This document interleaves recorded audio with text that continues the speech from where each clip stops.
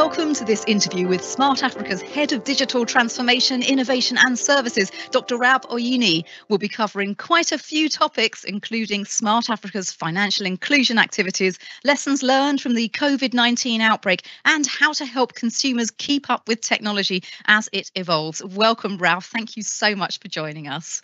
I'd like to start by asking you a bit more about Smart Africa and its aims. If you could give us a quick, brief tour. Well, LJ, thank you for having me, and thank you to the whole organization. This is great. This is an important discussion to have. Smart Africa is an alliance of 32 member states and head of states that work together in order to drive the socio-economic development of Africa using ICT. So we work with the private sector, we work with other international organizations, and we have several projects, very interesting projects, such as cybersecurity and financial inclusion. Thank you. And cybersecurity is an ever-present risk. So tell us a little more about what Smart Africa is doing on this front. Yes, maybe before answering that question, if you allow me, I would go into some key observations in please Africa. Do. Yes? That'd be lovely. Okay. The first key observation about cybersecurity in Africa is that you have a lot of disparity in Africa. You have some countries that are doing better than others, right? Especially when you look at those 5 aspects of cybersecurity, which is legislation, legal framework, national strategies, the existing of the national strategies on cybersecurity in the country, the existing of teams such as CERTs, which are the computer response teams for quick response against cyber attacks, the existence of training on cybersecurity and research institutions on cybersecurity as well, or even cooperation at a local level, international level. So when you look at those 5 aspects, you see a lot of disparity. So what Smart Africa is doing is it's establishing this working group on cybersecurity. And what the working group going to do is they're going to do an assessment of what's happening on the ground in the continent in all those different countries. And then they're going to work on a plan on how to assist those countries to level up, right? To level up, especially based on those 5 aspects. So this is one thing that Smart Africa is doing. Another thing that Smart Africa is doing is it's also working on training, because training is very important. I give you an example. If you receive a text or an SMS that is a scam, if you're not trained and you don't know about cyber attacks and what cyber crimes are, you can fall into that trap, right? So we have what we call the Smart Africa Digital Academy, and we train government policy officials from data authorities, and also we train also regular people, the average population as well. Wow. I think training is such an important part of all of this. I'd like to ask a bit about mobile money and fintech innovations, because obviously mobile money is particularly interesting for the continent of Africa. And I'd just like to know if there are fintech innovations disrupting financial inclusion in Africa. Of course. I kind of thought you would know that this would, I kind of thought this would have a nice long answer. Traditional banks have tried so many things in Africa in order to reach to all those populations, but they were not so successful, right? Because Africa is another kind of environment. We're talking about people living in villages that have a hard time access cities because of the condition of the roads, and it even becomes a safety problems. And what mobile money has done is, he has said, it came to the population using the telcos, the MNOs, right? So now having a phone, you can have, for example, mobile banking on your phone. And this is just the beginning. It is the beginning. It will continue to happen. And what we're observing now is we have a lot of African fintech startups that are becoming very innovative and are using kind of this model to innovate. Do you have any specific innovations that you are looking at that might enable more vulnerable people to access formal financial services? Mm. Yes, absolutely. And that, if you allow me, I will talk also about COVID a little bit here, right? Please. Because it was already happening, but over COVID is a terrible thing. I mean, when you look at health and the economy, but it's been truly contributing in the acceleration of financial inclusion. Three examples: digital payment services. Okay, so before COVID, we didn't know that it would be feasible to really have transactions cashless. Now we have like a lot of transactions happening cashless, etc. And what we're seeing is like a booming of e-commerce, for example, right? So you have like platform like Jumia. And what's so unique about these African platforms is that they have this network of payments, so that if you go onto this platform, you can pay with your Visa card, you can pay with PayPal, you can pay with anything, including mobile money. Wow, that is fascinating. I mean, we have seen a lot of rapid acceleration of technology as a response to COVID-19 outbreak. In fact, our interview right now on a virtual platform is something that a few years ago might have felt completely out of place.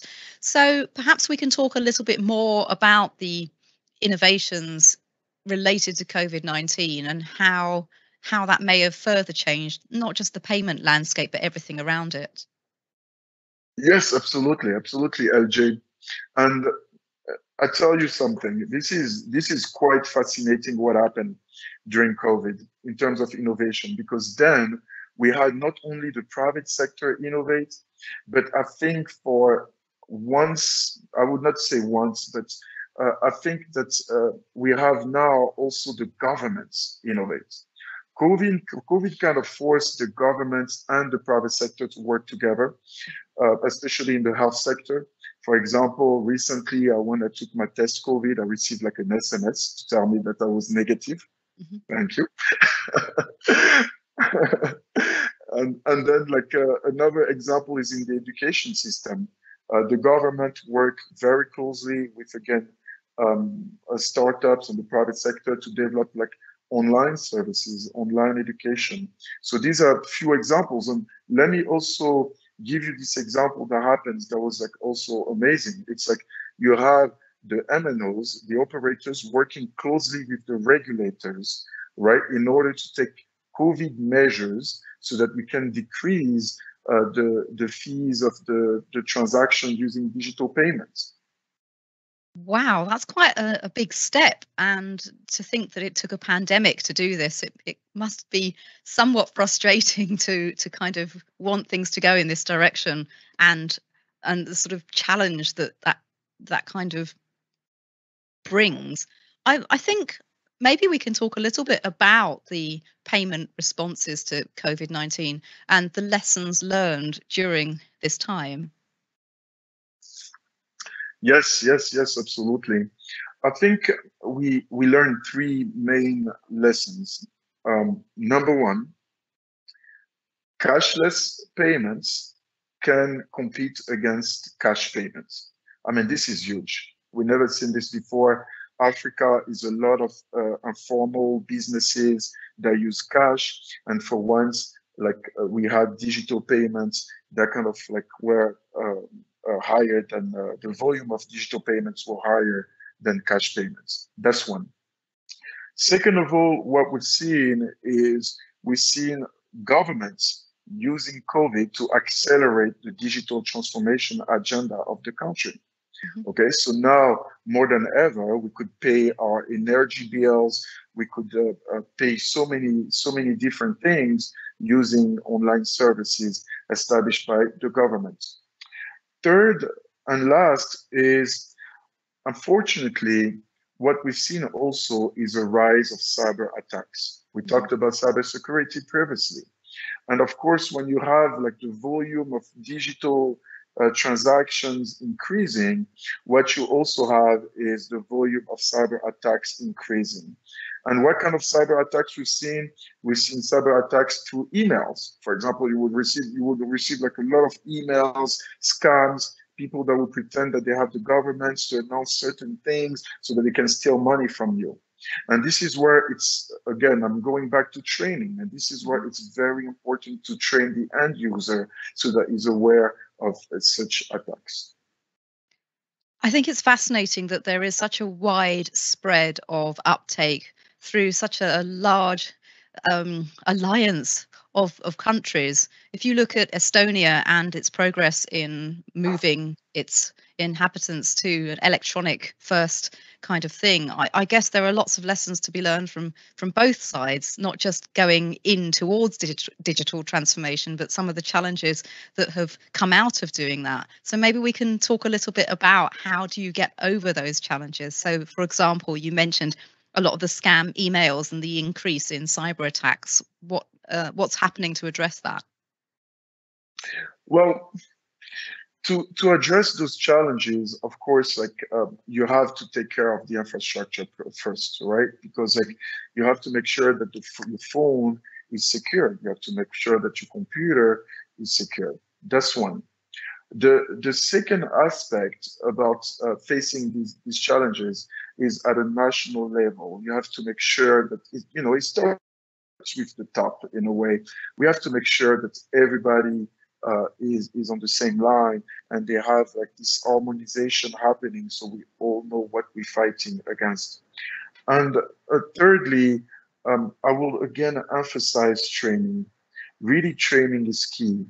It is very important because what we call in the jargon of cybersecurity, we often looking for the weakest link, right? Mm-hmm. When you have a cyber attack, is it the computer? Is it the cell phone? Is it the email, the servers, or is it the user? And I like to believe that it is the end user that is a lot of times in Africa not well educated about cyber crimes. Mm.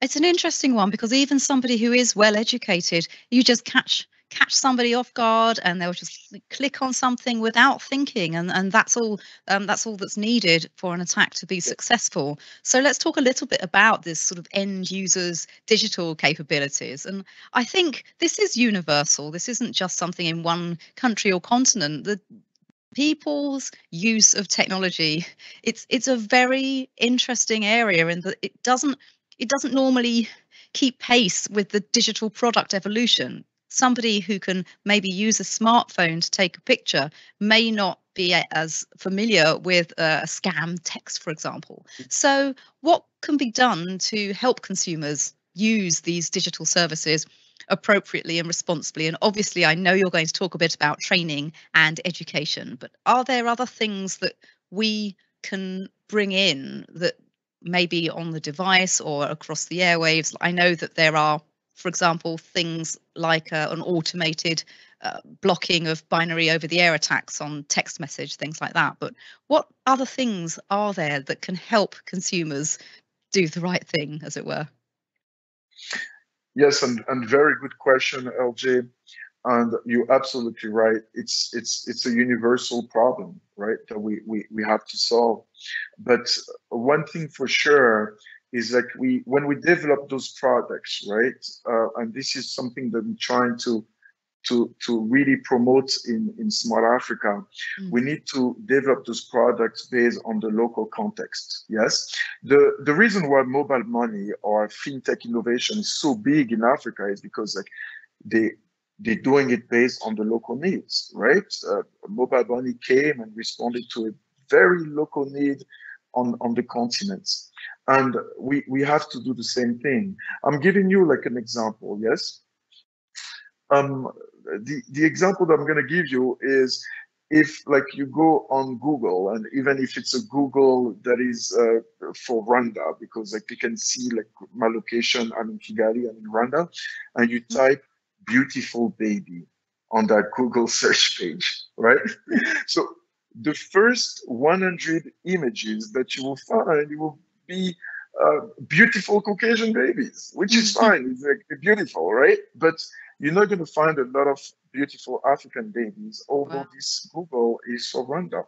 And the reason why is because the product, when it was made, you didn't have, first of all, African experts in the room. which is important. We need to be part of these conversations so that we do design by the product by design.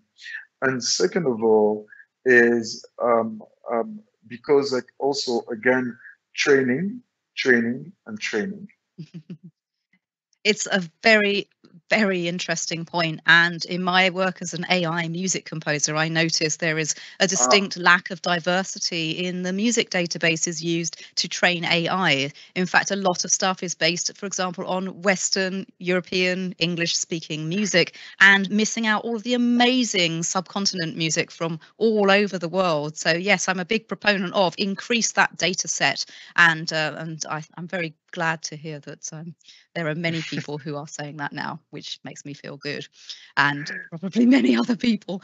I'm going to close with one further question, which is a kind of open one almost. I'm opening the closing question. What one thing would you like to be implemented going forward, or what one thing would you like to change? You can choose either or both of those very massive open questions. Wow, this is a very, very nice question. Very good question here, LJ. I'm gonna try not to disappoint. With your question. Thank you. This is the one thing that I wish to change, and I hope that it will happen very soon. What it is that you have mobile money. You already have like a lot of countries where we form like you can send like a digital payment from country A to country B, a lot of African countries. I think if we can get all the countries on the continent integrated, I'm talking about like cross-border mobile payments at a very low cost, right? Affordable and in a safe way, I believe this will bring us closer to this vision that we want, which is to transform Africa into a single digital market. Wow, that's an incredibly ambitious and worthy goal to have, and I wish you all the very best in achieving that. Many thanks to you, Dr. Raub Oyini. Thank you very much, and I'm looking forward to the fruitful conversations. If you'd like to know more, please visit the ITU's website or go to smartafrica.org. Thank you very much.